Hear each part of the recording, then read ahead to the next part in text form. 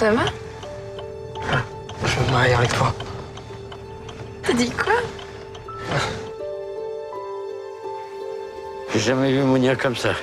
Alors si tu veux habiter à la maison, il n'y a aucun problème. Waouh! Je vous offre le voyage de noces. André, c'est trop. Mais pourquoi c'est trop?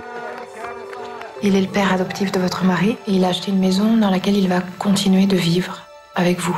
Mais je vis pas avec lui, hein. Il habite juste avec nous. Je sais pas ce qu'elles ont les filles aujourd'hui, mais elles sont infernales.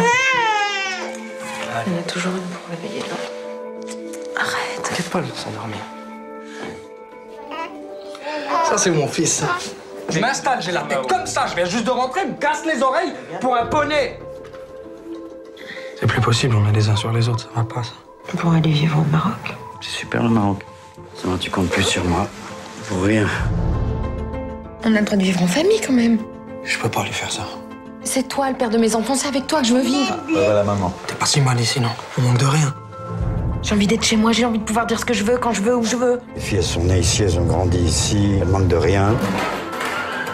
Je devais la surveiller, c'est de ma faute. Qu'est-ce qui provoque, selon vous, ces angoisses? Je sais pas. Tu te rends compte de l'effet sur les enfants quand ils te voient comme ça? J'ai des idées noires. J'ai peur pour les enfants. Je me sens emmurée ici et je vois pas de solution, en fait.